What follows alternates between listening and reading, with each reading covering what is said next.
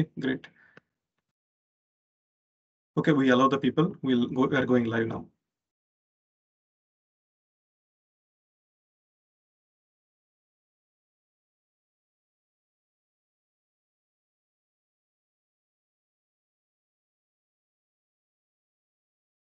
Hi all. Thanks for joining. We'll give a minute for others to join. We are still a minute to go for the official start of this webinar. Please be on hold. We'll start soon.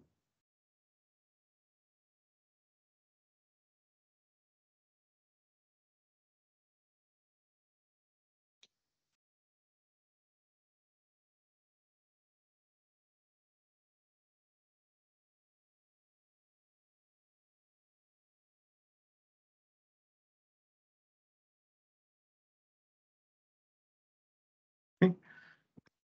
Good morning. We'll get started. Warm welcome to you all. This webinar is being sponsored by Wellington, and we are looking for an exciting webinar today. My name is Santosh Joshi, Director of Events at PMI Ireland Chapter, and I will be your host today. This webinar is being recorded for the future reference. The role of PMO is evolving very fast. At this speed of change, what the future will look like for the PMOs, and how the PMOs can innovate, what tactics the PMOs can use to drive change in the organization. All your questions will be answered today by an industry expert who is with us today. You can also ask your questions in the chat box. To introduce the speaker, I would like to invite Yuvraj Venugopal, who is a key member of the event management group, and he himself is a project and the program management professional with a vast experience in driving the projects. Yuvraj, over to you to introduce the speaker. Thanks, Santosh. A very good morning, everyone, and welcome to the Ireland chapter of PMI. Today, I'm delighted to welcome Emma. Emma Rudd is the Director of Consulting Services and a CSR lead at Wellington. She's a project, program, and portfolio specialist with extensive experience in the change management industry, with a particular focus on collaboration, PMO conception and strategy, method, and capability development. She is APM PMO SIG Committee Chairperson. She's also APM Accredited Trainer, P3M3 Assessor, NLP Master Practitioner, to name a few among the list. Emma, thanks a million for joining us today. And now I'll hand over to Emma. Amazing. Thank you for that introduction and welcome everybody. Good morning. You're all here very early this morning. As the guy said, my name's Emma Ruth Arnath-Pemberton. I'm the Director of Consulting Services at Wellington, and I look after sustainability and corporate social responsibility, which means that I get to work with some great companies that are trying to bring project management into social good. I also look after our Future PMO conference. So we run a conference every year that brings PMO and project management professionals together to kind of learn, share and grow about what's going on in the industry, as well as their own personal development. And you can follow me on social media if you look for PMO Ninjas. We'll talk more about what it takes to be a PMO Ninja in a while. In case you haven't heard about Wellington, we're a project management consultancy firm. We have offices in the UK, in Windsor, where I'm based, in Dublin, and also in Madrid, in Spain. And our mission is to enable our clients to make a step change in their project management maturity. And we do that through a variety of different services, which include technology, consultancy, and training. Today, we're going to talk about the PMO. We're going to look at the role of the PMO and how it's changed over the years. And we're going to take you through that journey whilst exploring what the future looks like and maybe some areas that you can innovate in that you maybe didn't consider before, because they're going to be important in the future. So in terms of our agenda items, we're going to explore the journey first. We can't really know where we're going until we know where we've been. We're going to understand what successful innovation looks like, so how organisations have managed to successfully innovate. We're going to identify some of these topics to consider that you might not have thought of before, and we're going to learn some tactics to get you ready for your future PMO. As the guy said, feel free to use the chat. We are going to be keeping an eye on that today, just to kind of see if there's any questions or any comments along the way. So don't be shy. Do feel free to put stuff in there. And at the end, we'll go through those questions and see if we can give you any help that we can, or answer any queries that you might have. So let's get straight into it, talking about the journey of the PMO. As I said, I'm a firm believer that we can't really know where we're going until we know where we've been. And the PMO industry has fundamentally changed since it's kind of been around, if you like. The PMO industry started out kind of in a really technically focused approach, I guess you could say. So we really saw the first PMOs popping up in defense, government, manufacturing specific organizations, and they had a very technical focus. So the original PMOs were what one might call these days a tick in the box kind of function. We were really there to make sure that the part had been developed correctly, had been designed correctly, had been created, had been tested, making sure that it had been packaged and shipped out to the customer. So really focusing in on the technical aspects of delivery as opposed to the project management side. So those of you who maybe have some stakeholders who are still challenging the value of PMO, kind of saying these words like, well, it's just ticking the box, it's an admin function. They're not wrong. It's just that maybe they've been brought up in a slightly different PMO than you've been exposed to, that technically focused PMO. As the PMO started to evolve, we became a lot more outputs focused. And one of the triggers for that was that kind of iron triangle, the triple constraint of time, cost, quality. It's an oldie, but it's a goodie. It still works. Nowadays, we tend to say if you hit 2 out of the 3, you're doing pretty well. But with that came some internal customers where people were asking us from internally in the organization, how are you getting on with that project? Are you delivering to time, cost, quality? So we suddenly became a lot more focused on the time, the cost, and the quality of the output that these projects were delivering. So we'd started to evolve into more like the PMOs that we see today. Next, the PMOs became a lot more outcomes focused. So we had program offices that suddenly were popping up when organizations realized that they had challenges and opportunities that they needed to address. So things started to get grouped together. We started to see some transformation initiatives within organizations. And with that came the concept of critical success criteria. And our external customers, people outside of our business, started asking, how you're getting on with those projects, with that transformation program. Next, the PMO became a lot more strategic. So everybody wanted to be a strategic portfolio office. Nobody really knew what it meant, but it sounded really sexy, so everybody wanted one anyway. And this was when the PMO was more focused on benefits. Suddenly, our sponsors had to understand return on investment. The financial crisis happened around this point back in 2008, 2007, 2008. So we had the organizational context to consider coming from a PMO perspective. Was our organization growing? Was it retaining cash flow so that, you know, to kind of get through that crisis? So we became a lot more strategic. We became a lot more ruthless, a little bit like ninjas in the background, to identify what were the value adding activities that we could actually deliver with whilst still focusing in on that return on investment, those benefits, and that benefits realization management. And then the PMO started to evolve again. And now we see PMOs that are a lot more people focused. So now we have various methodologies that we need to consider. It's not just about the traditional project, program, and portfolios. It's also about the agile project management approach. It's also about Lean Six Sigma. Change management is becoming more important. And coming down the pipeline, something brand new that some of you might not even have heard of yet. It's called project management bricolage, a new way of delivering our projects. So we now have various disciplines and methodologies that we need to consider. And along with that has come that people and change focus. It's really important nowadays, particularly after the last couple of years where we're now working in a dispersed fashion, people are still working from home. It's more important now than ever to focus on our people, both in terms of their output, but also in terms of their wellness and their ability to deliver confidently in a situation that they might not feel 100% comfortable within. We cannot assume that people working from home have had a really enriching and fulfilling experience. So it's important for our PMOs to really drill down and be focused on how are our people doing, and that they're working in a safe space where they can develop both professionally and personally.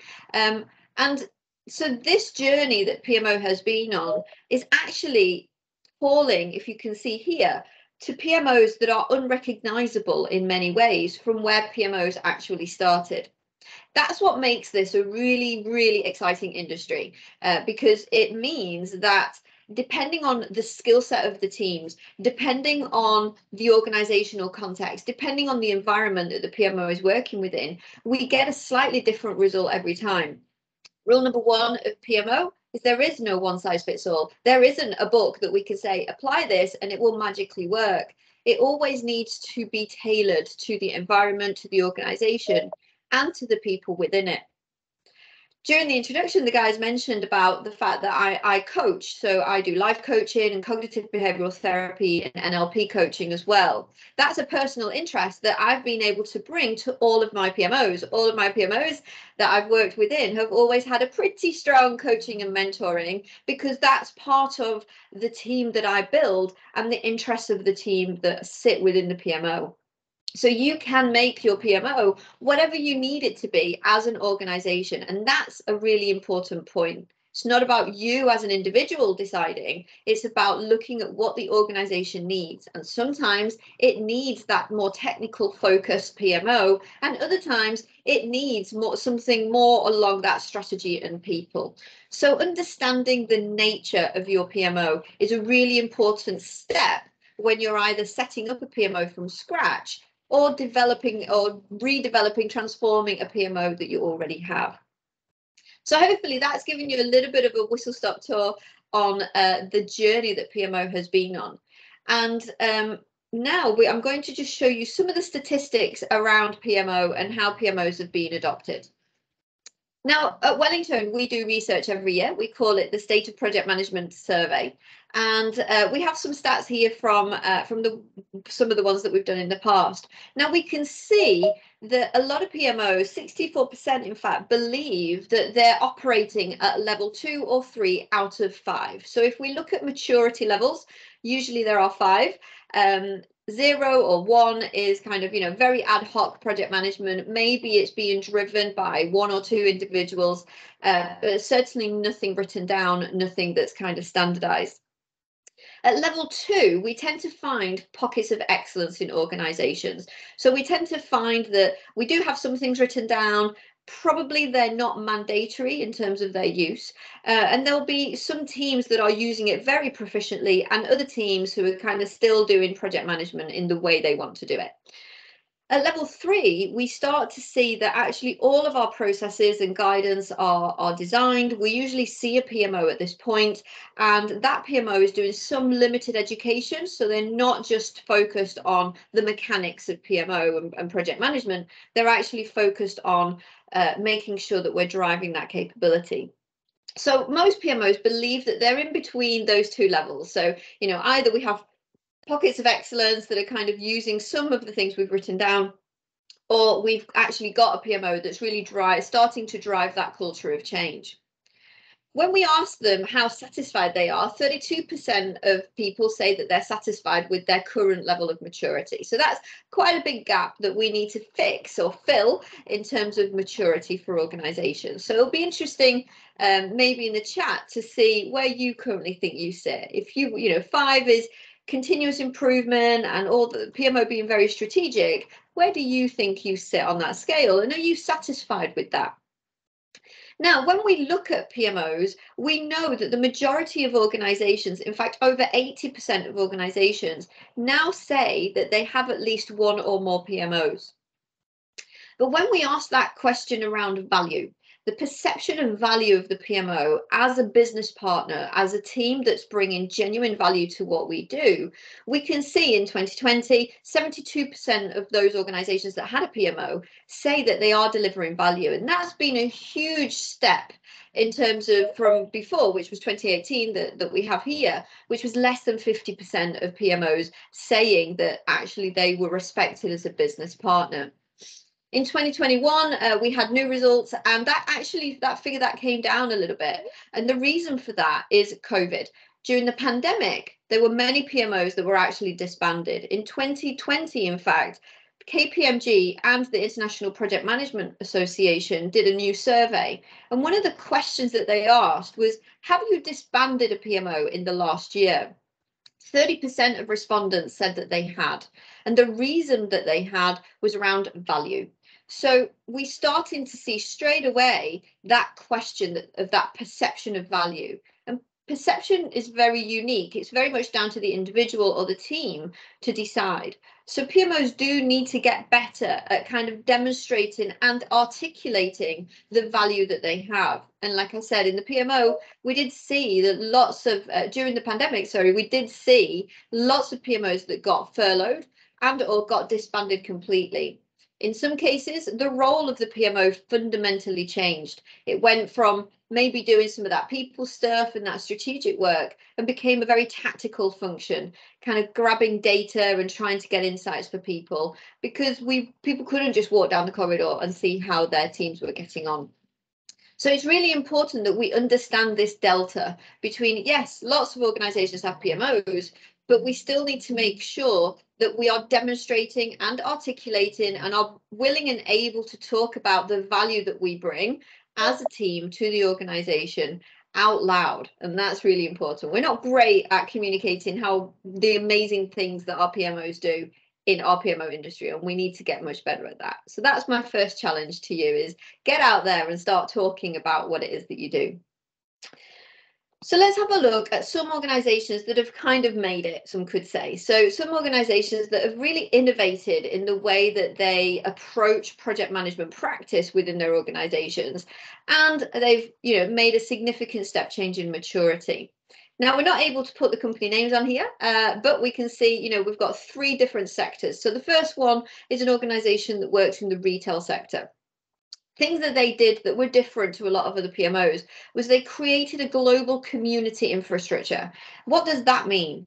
That means that globally across the organization, they were able to create a community of practice, a true community of practice where people, project managers, people who were interested in PMO, doesn't have to be an exclusive club, were able to come together regularly for learning events, for sharing best practice, and they even had a career path that included project management and PMO. So anybody in the business who was interested in project management could put their hand up and genuinely start working through that career path using the infrastructure that was there and available to them. They also made their community subscribable, which is quite rare. You don't see it very often, where people actually subscribe, just like you maybe do to some newsletters that you get via email. So they actually had subscriber-based events, meaning that the people who attended were actually active participants. They wanted to be in the room. In fact, their approach, the PMO's approach to project management training, was following your onboarding, we will not put you in a room unless you choose to be there. So it was very much about putting the onus and making people accountable for their own delivery. If you find a gap in your knowledge, then it's up to you to come to us and we can set something up. So it was really important to drive that culture from the top down. The line managers, they had to give people the time and the headspace to be able to go and do that training, to go and attend those learning events. They also had a self-service reporting portal, something that is still a little bit elusive in some organizations. People love a nice reporting pack that makes a lovely sound when it lands on my desk. And what they did is, rather than just put it online, they actually made it self-service. So they really pushed for the leadership to go and be responsible and accountable for their approach and their knowledge of change and project management in the business. So they really put the onus on the people and made it very much a pull relationship rather than what happens a lot of the time, which is a push relationship. Here is a report. Here's an event you need to come to. Here's a workshop. Here's some templates. Very much working together. And as an organization, they were globally recognized by various associations, and they did a lot of speaking at conferences and events to talk about some of the tooling and the approach that they had actually been able to apply at a global scale, which is, again, quite unusual. The next example that we have was in the manufacturing industry. So it is possible to do pretty much no matter what industry you're working within. Now, manufacturing isn't necessarily a very project focused organization. It's very much, that industry is very much focused on output and getting things out. But again, one of the things that they did that was innovative for them was they created a communications based portal. So the PMO owned a portal that was all about communications. That meant that people could come and, again, self-serve to some degree in terms of what was going on in the industry, in the organization and the wider industry. So they did open that communications out to what else is going on that might be of interest. So free webinars such as this, they actually opened and gave people the time and the space to go and learn from somebody else as well. That communications portal had lots of information on there around what was going on with the specific projects. They trained their PMO people to be skilled at writing articles and blogs so that information was constantly available on a daily basis. They kind of targeted to get new information out there. They designed some tooling as well. So they had some project management tooling that kind of really dovetailed into that approach of making things self-service so that people could understand and be guided on how to deliver projects. So those people who maybe weren't experienced project managers, they weren't starting with a blank sheet of paper. They were actually starting with a guide, a system that would help them to get from one step to the next to the next. They completely redesigned their governance structures. This is an organization that is made up of various companies. So you can imagine if you have 21 MDs, you have 21 CEOs, you have 21 HR departments, prioritization can be quite tricky. Everybody thinks that theirs is a priority one. So they completely redesigned their governance structures to be able to have what we would say grown-up conversations. So we appreciate it's your number one priority, but looking at everything that we have in place, actually you're number 4. So really kind of looking at how do we bring people together from a governance perspective so that we can have these grown-up conversations and make real value-adding decisions for the future of the organizations. Because they had various companies that sat within the organization that the PMO was kind of responsible for working with, they also appointed what they called conduit partners. And these are the people who would sit in the business, but would have that dotted line into that central PMO so that they kind of were our translators, if you like. So really kind of looking at speaking the language of that particular company, really making sure that they understood what the challenges and the opportunities were in that company so that those prioritization decisions made sense. And those conduit partners were absolutely key in kind of getting those companies on board with the changes and the fact that it was no longer going to be a situation where who shouts loudest gets the resource first.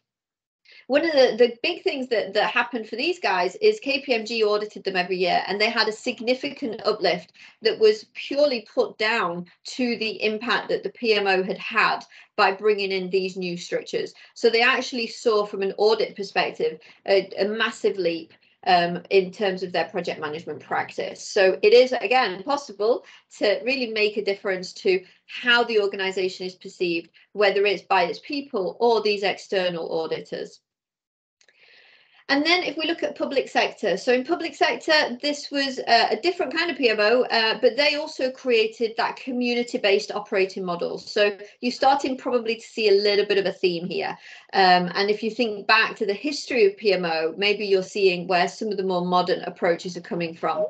So that community-based operating model was really, really important in the public sector, really making sure that we are taking all of the knowledge that exists in public sector. You know, we do have lots of people who maybe have been working in the same role or certainly in the same department for a very long time. And so they have a lot of what we call tacit knowledge in their heads.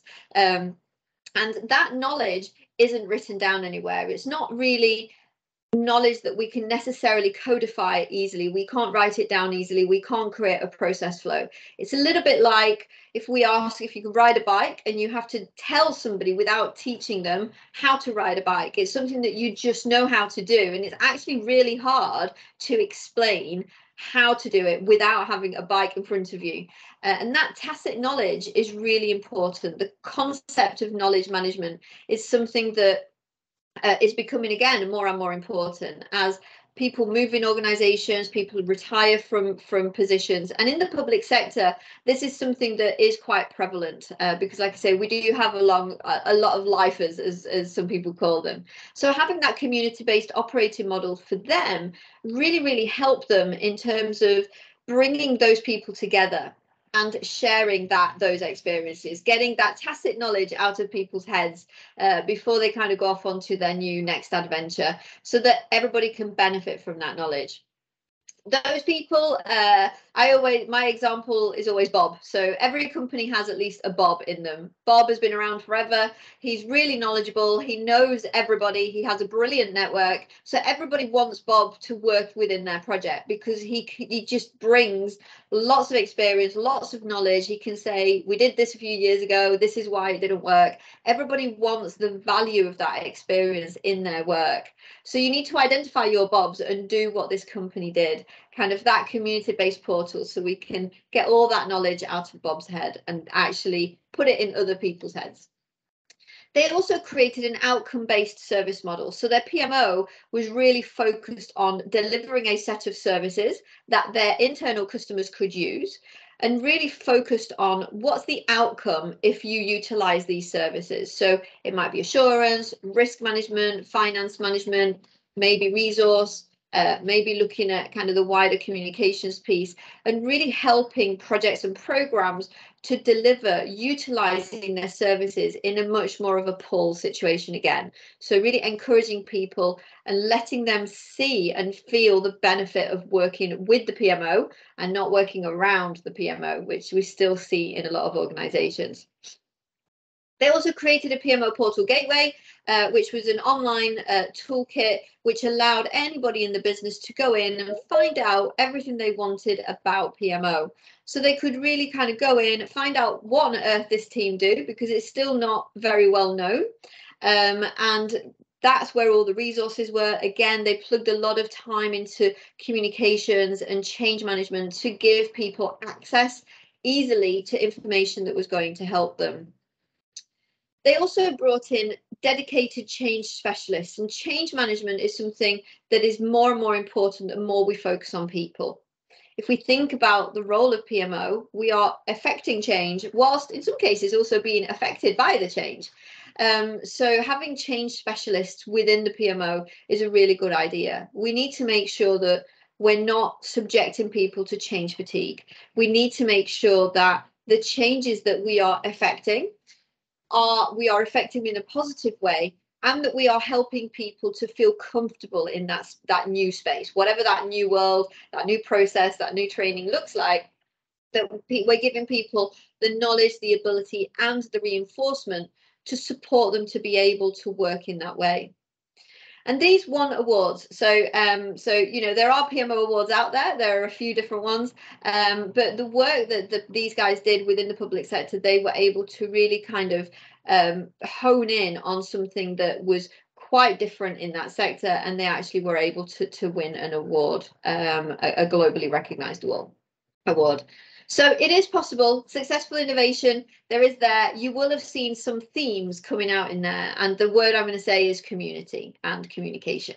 And again, we're not great at PMO at talking widely about the good things that we do. We need to get better at that, because that is one of the key things that is now bringing high-performing PMOs to the forefront.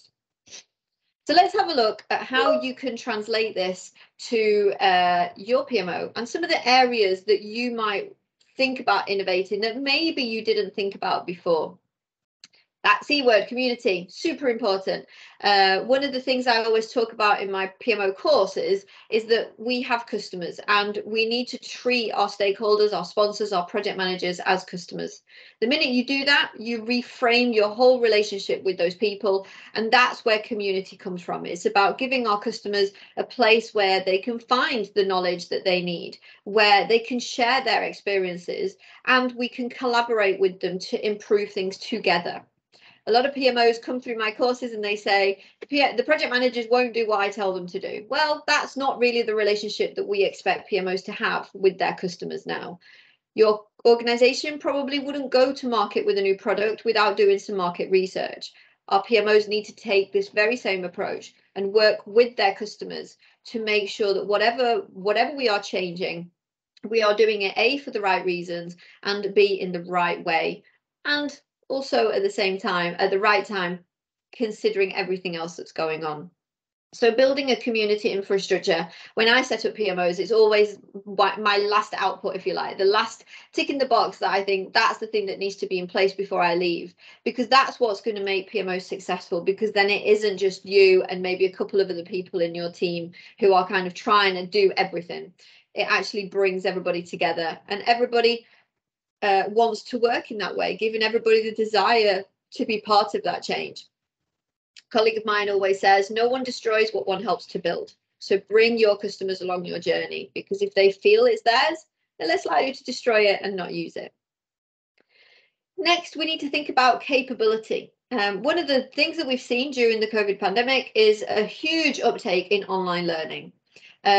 We've seen over 400% uptake if we look at companies like Udemy and LinkedIn Learning, in terms of people who actually had and took the time to learn something new.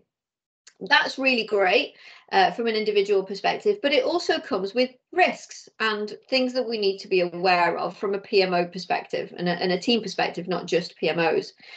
Firstly, a lot of the courses and learning opportunities that have popped up haven't been validated. So, where we give people access to LinkedIn, some of that content is opinion-based. It hasn't been looked at. It isn't necessarily something that has been independently validated. So we do need to be very careful, in the same way that historically we would have gone through some kind of process to identify the right training provider for our organization, for that person or set of people. And actually what has happened is, with that massive uptake, we have lots of people coming back into the business who are now saying things like, oh, I'm an expert in this, because they've done like a 1-hour course. So that's a real risk for us, because we don't have the ability to kind of test that knowledge. So from a PMO's perspective, one of the things that's really helping is to implement project-based learning. Project-based learning is where people go and they do a course, and rather than just kind of come back and say, I'm an expert in this now, we actually give them the time to deliver a project utilizing the skills that they have. So giving them some real life experience on how to utilize those skills. This is one of the ways that we can kind of put in a little bit of a safety net to make sure that the learning that that person or that team has taken from whatever course they've done is actually going to add value to the organization. And we can straight away then see through that project return on investment of that time that they went and did that piece of work or that piece of learning. And also we can really isolate the areas that are going to add value to our organization. It also helps us to weed out the things that maybe were a little bit opinion based and very much about, one company or one person's experience. So we do need to be very mindful of the quality of learning that we're bringing back into the business. It's great that companies are giving people the chance to learn. We just need to get better at kind of harnessing the return on that investment. Also, we should be encouraging reflective practice. As human professional adults, we're not very good at this. Most of us are time poor, so we don't actually take a step back very often and kind of just sit down and go, okay, what did I learn? How can I apply it? What would I do differently? Is there anything I would stop doing? Is there anything that isn't going to work in my reality? Is there anything that surprised me from that? So really encouraging people to do that reflective practice. And with that, one of the key things that helps us to build resilience as individuals and teams is the concept of critical thinking. So not just blindly applying everything that we read, but really kind of understanding how is it going to add value both to my organization and my customers, my internal PMO customers, to really make sure that we are delivering a set of services that are actually going to help people. They're not just going to add more the concept of bureaucracy. Next, we need to innovate in our governance space. So really thinking about the last 2 years, one of the things that we've seen is lots of projects continuing without all of the governance touch points that we would have had we all been in the office. So, all those 8 or 10 touch points with PMO, chances are we've skipped a few of those. And you know what? Projects have still delivered. So this is an interesting space in which to think about innovating. First of all, we need to think about something that's scalable. So really looking at categorizing the work that we are about to do. So right before we start is actually understanding what is the nature of this activity. Does it need governance? And how much governance does it actually need? Because one of the things we've found over the last couple of years is not everything needs every single stage and every single document and every single governance touch point that your PMO has been working with before. So maybe kind of looking at it from a categorization of, from the nature of the work is going to help us to get maybe a slightly different perspective. Also, how we prioritize needs to change. So again, this is maybe one of the areas that you might consider innovating in. So looking at your organizational context, are you using the right triggers, the right questions to prioritize your projects in the best possible way? Or are we still in that world of who shouts loudest, or everybody just gets in a room and it's kind of a little bit of a bun fight? Pragmatism is key when it comes to our governance structures at the moment.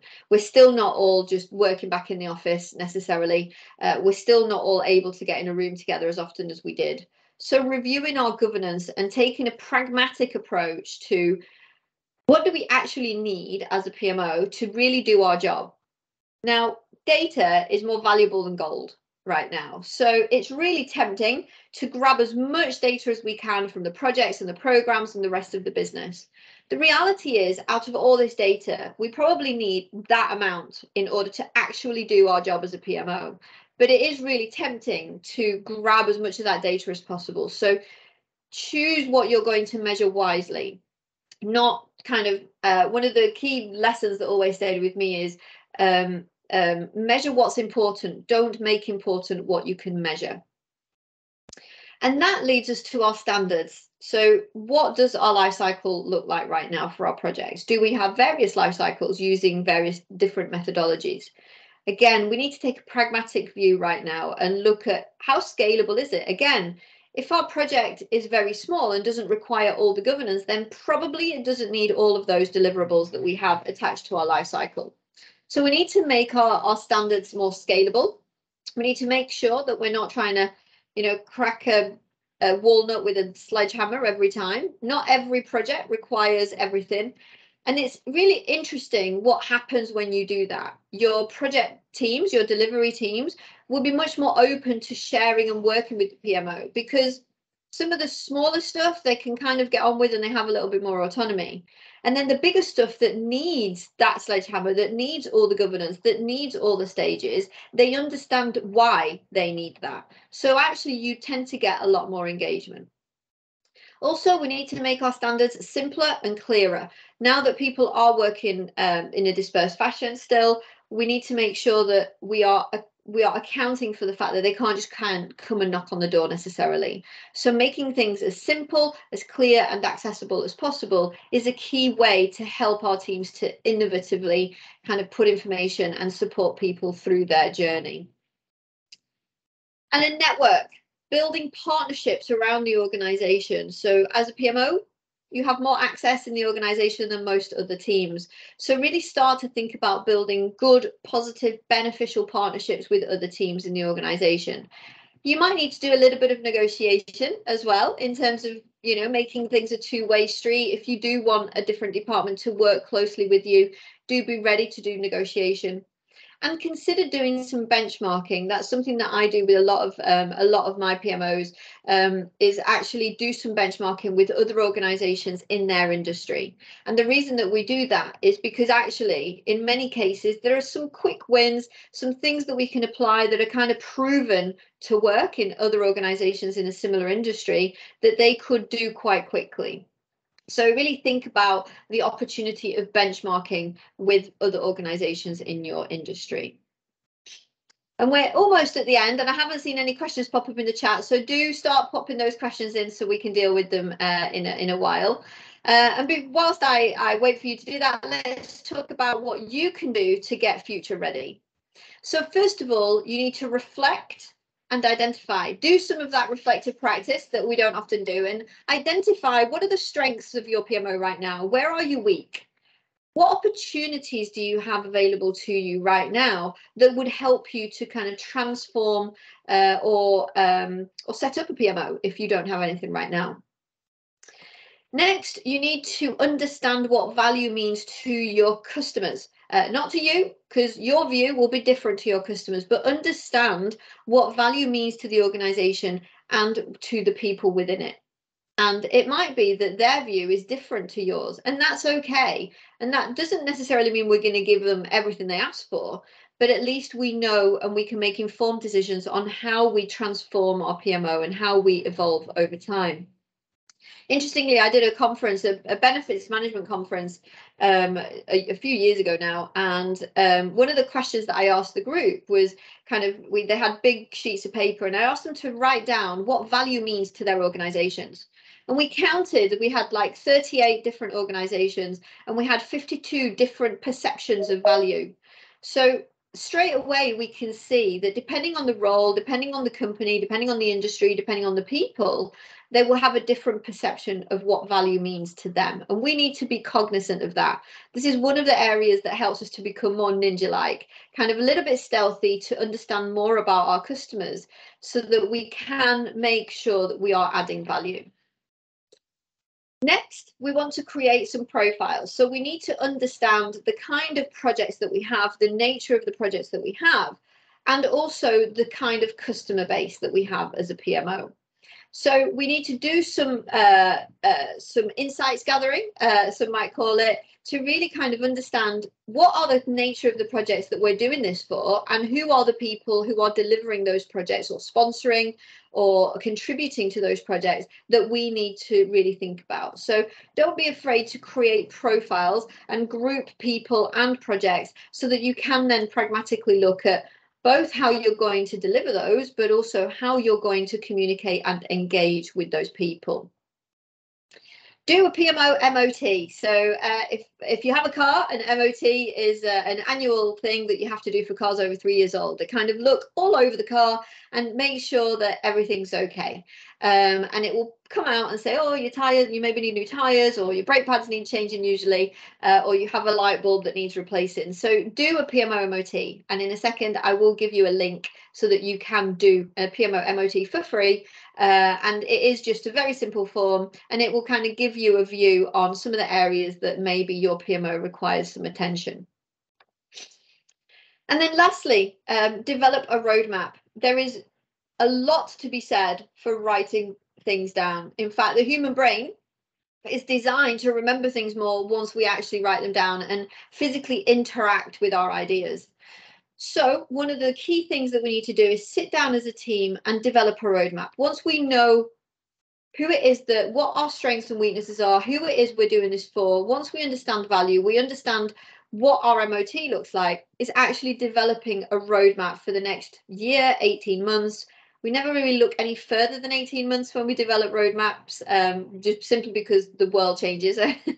So make sure you develop a roadmap and you write down what it is you think you can achieve. And be mindful of the concept of optimism bias, that the human condition means that we believe we can achieve more than we can in the time that we have. So do be mindful of that, which is one of the reasons why you shouldn't do this kind of work on your own. So do it with your team, with your sponsor of the PMO, maybe with a couple of the project managers, to really understand what is it that we're trying to achieve. With the MOT, that's going to give you a sense of where you are now. So think about, reflect, identify where do you want to be in the future, and then you'll start to be able to see the gap and some of the things that can really help you to kind of get to that next level. And on the bottom there, and we will share the slides with you, so you will have all of these links that I'm going to show you. You can go to that website and you can just simply download for free that MOT test for your PMO, which you can then have a go with. Before I finish off and we look at questions, I just want to say continue the conversation, both internally with your own colleagues, but also with me at Wellington. So like I said, you can find me if you search for PMO Ninjas anywhere. PMOs, I believe, work in the background. We're quite stealthy. We're sometimes quite ruthless in the way that we do things. We don't give our customers all the sweets on day one. The way that we plan has to be quite clever. We have lots of different tools at our disposal. So that's why PMO Ninjas. And some of the things we've talked about is going to help you to get on that path. So do keep the conversation going. And then just for fun, one of the other things that you can do is if you go to that link there, you can actually do a little bit of a quiz that kind of talks about what arcade machine is your PMO. I'm going to give you some context about this. Now, I mentioned that I run our annual conference. I theme that conference every year. This year, the conference theme is Level Up Your PMO. So we're going for a kind of retro arcade machine a theme at the conference, and one of the things that we always do is just put something fun out there into the world that maybe helps us not to take our PMOs quite so seriously. So go on to futurepmo.com and you'll be able to do this quiz, which arcade game is your PMO, and you'll find out if maybe you're more like Donkey Kong or maybe Mario Kart or maybe Sonic or Mario Brothers. And there are some companion articles that we are releasing on that as well to give you more information about how to be more Mario Kart, or if you're already Mario Kart, what you can do to take your PMO to the next level. That's it from me. So I think we're going to go to questions now. So I'm going to stop sharing so that hopefully you can see me, and let's go through some of the questions that we do. Do you guys want to read out the questions, or do you want me to just go through them? Sure. Let me read out the question, Emma. The first question is coming from Bob. It is about where would you place dispute resolution in the PMO, and what would it look like? So dispute resolution is a really interesting topic because there's an element of organizationally we need to be able to manage that as a PMO to kind of deal with any problems that might arise. But there's also an element of emotional intelligence here within the individuals in the PMO as well. So it has to be a really clear balance. It takes a lot of maturity to kind of, have a team that's like, when there's a dispute or there's a problem, we just fly these people in and they're going to fix the problem and then fly back out again. It takes a lot of maturity to do that. I do have one team that I work with, and they do have that. They are a very mature organization, and they call it the Tiger Team. So when something isn't quite right and there's a dispute, whether it's priorities or resources or something's gone wrong, they send the Tiger Team in, which is, some people like it, some people hate it. So it takes a lot of maturity on everybody's part to be able to do this well. In the beginning of a PMO's life, probably we're not really going to do this in a structured way. Then it's about having the people in the PMO with the right training and the right level of emotional intelligence who can actually sit down and kind of be that conduit to resolve an issue.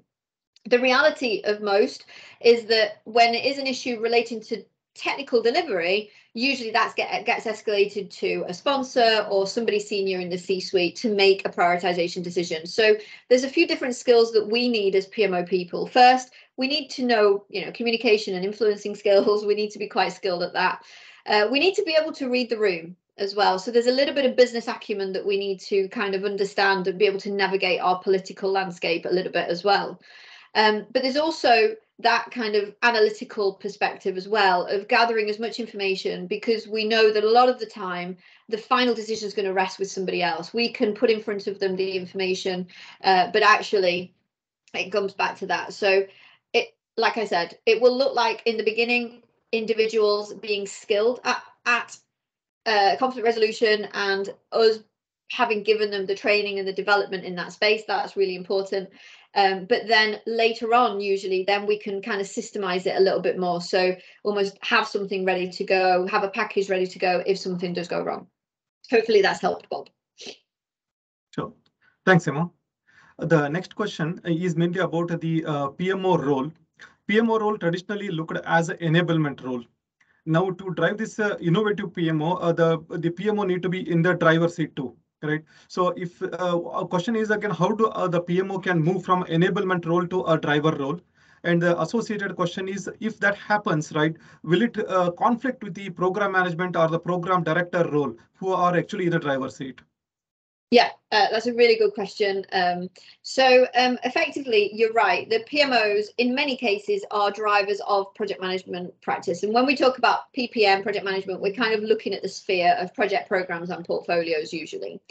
So historically, we're very much seen as enablers. We're an enabling function, very much around the infrastructure that projects work with. And nowadays, we are seeing more PMOs that want to drive that conversation. They want to drive the culture of change. So for me, the way to get to that is to start to build those relationships. It always comes down to building relationships. It is not anymore about command control. It is about having the relationships so we are trusted enough to be seen as that driver. In terms of that program management or program director role, that's a really interesting question because it depends on the structure and where the PMO actually sits. So, for example, if the PMO exists to support a program, then the chances are they're not going to ever become the drivers. They're not going to be doing lots of capability work and things like that. They're going to be very more focused on delivering. If it is a permanent office, however, then chances are they have more of a centralized role. So it's not necessarily then about conflicting, but working with the program management, with the program director to make sure that we have the right approaches in place to really deal with that particular program and how that's going to do. One of the things that we see a lot, that I see a lot, is around the concept of, well, a program is just a big project, right? And it isn't. We know from the definitions in the body of knowledge, you know, a program is a collection of projects and business as usual that are kind of driving towards some beneficial change. That usually means a culture change or a behavioral change that we want to see. So we need to be very mindful, very clear on the roles and responsibilities, you know, within that program.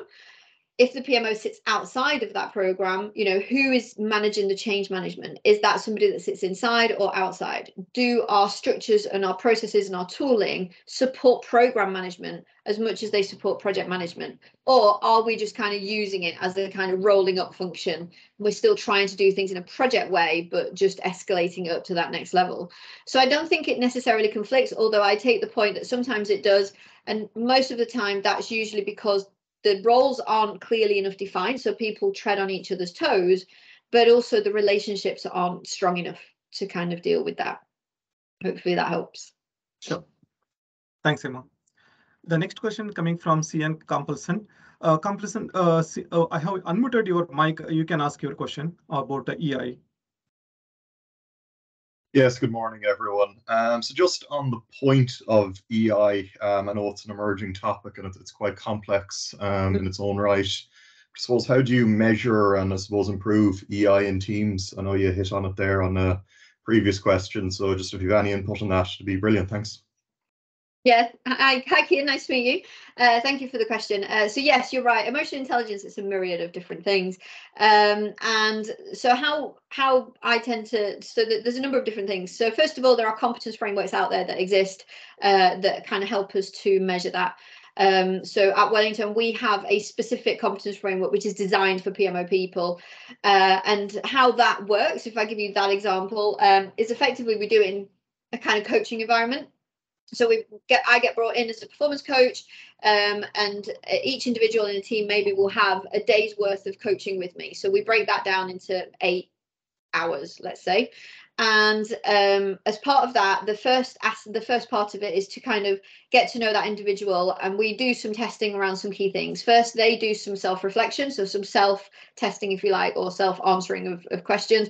And then we kind of sit down and actually work through what that really means. And then over time, through the coaching process, we actually identify areas for that person to be able to kind of get to that next level. And then we work together over a period of time. The thing with emotional intelligence is that it's obviously very individual, and some people are very easily changeable, if you like. They're kind of more malleable in the sense of, right, we need to work on this, this and this, whereas other people are more set in their own kind of ways of being.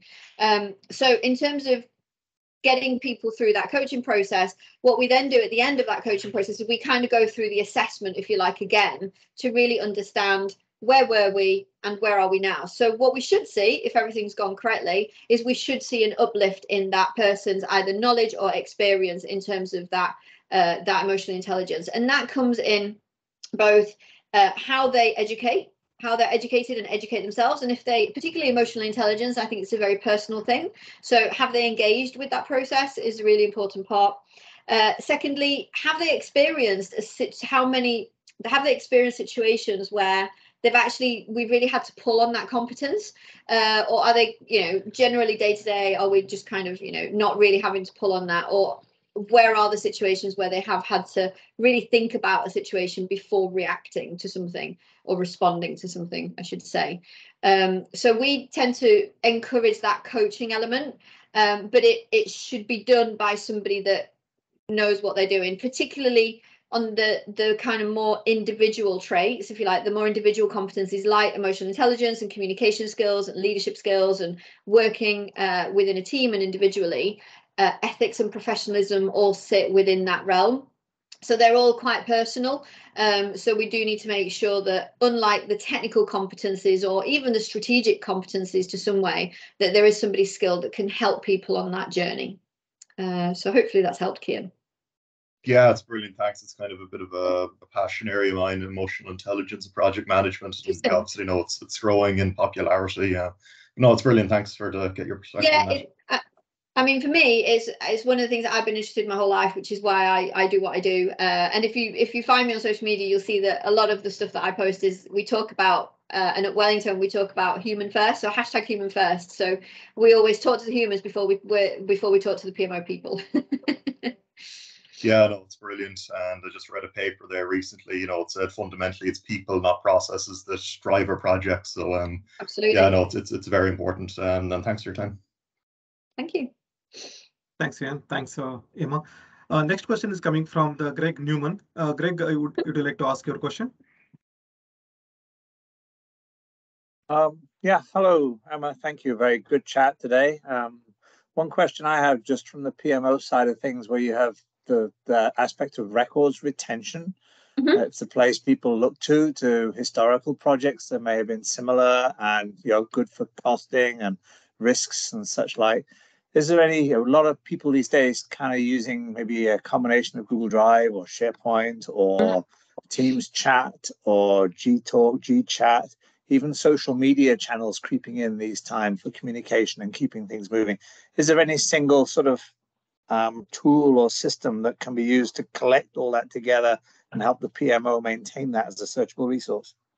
Yeah, so I'm going to declare my interest. So we're a Microsoft house, so we deploy Microsoft technology. So I can give you examples of what we've done with clients. We don't tend to work in the Google, but I know that Google has a lot of very similar kind of functionality. So you're absolutely right. Technology has exploded, particularly collaboration technology. So there's stuff everywhere. So one of the key things that we need to do when we work with clients is, first of all, identify what are the vehicles that we're actually going to switch on. And if we're going to switch on various, we then need to make it clear to people what each of those tools are actually for. So literally, like a document that says, this is what you use OneDrive for, this is what you use SharePoint for, this is what you use Teams chat for, this is what team files are for. Because otherwise, everybody's kind of just confused by the myriad of things they're getting bombarded in. And you, like you say, you end up with lots of information in lots of different places. So the first thing I would say is identify what vehicles you have, and then make it clear to people what each one of those vehicles is supposed to be used for. I've seen all sorts of messes, as you can imagine. So in terms of then grabbing data from other places, so most collaboration technology now saves a lot of the information into like a specific folder and kind of archives it. So one of the things that we've done on occasion is we've actually kind of created a bit of a script that searches through that and allow, obviously with the permission of people in the company, but it kind of searches through and pulls out keywords so that when people have talked about a specific project in a chat, we're able to actually pull that. Typically, we would put it into a big old SharePoint list. And I'm, like I say, I know that Google Drive has similar capabilities. And so we would put it in there. So that then straight away makes it searchable. But I totally get your point. It is, especially since the pandemic and the rise of all of this collaboration technology, and everybody implemented everything just because they had to do something. So yeah, I would say, first of all, create some clarity around the vehicles that you have. And then secondly, make sure that there are ways to grab all that data and put it in one place, so at least you can search it through.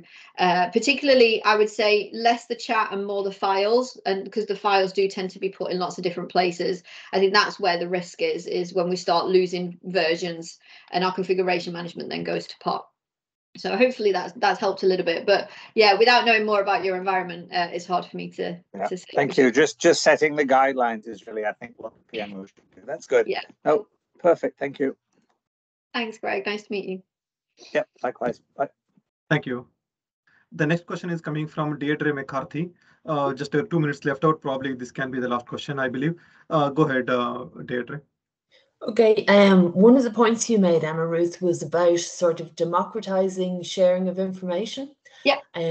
I've worked with a couple of public sector organizations, and I've found that there's often resistance.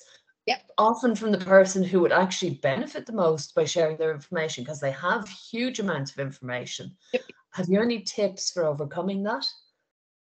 Yes, so it's really interesting you say that. Because we have a Bob on the call, and I'm sure Bob isn't like this at all. That always makes me smile. Sorry, Bob. But yeah, no, you're absolutely right. I had somebody who I used to work with years ago, and who was always very reticent to share information. And then he retired, and then I contacted him for something, and he went, "Yeah, now that I'm retired, there's no risk to me, so I'm happy to share everything that I know." And that was a really interesting wake up call for me, because I had that exact experience where it was like, wow, okay, that he's actually said that out loud. So we actually did a networking event a couple of months ago to talk about this, and we talked about the fact that at some point we're dealing with the human, but we also need to consider the ego.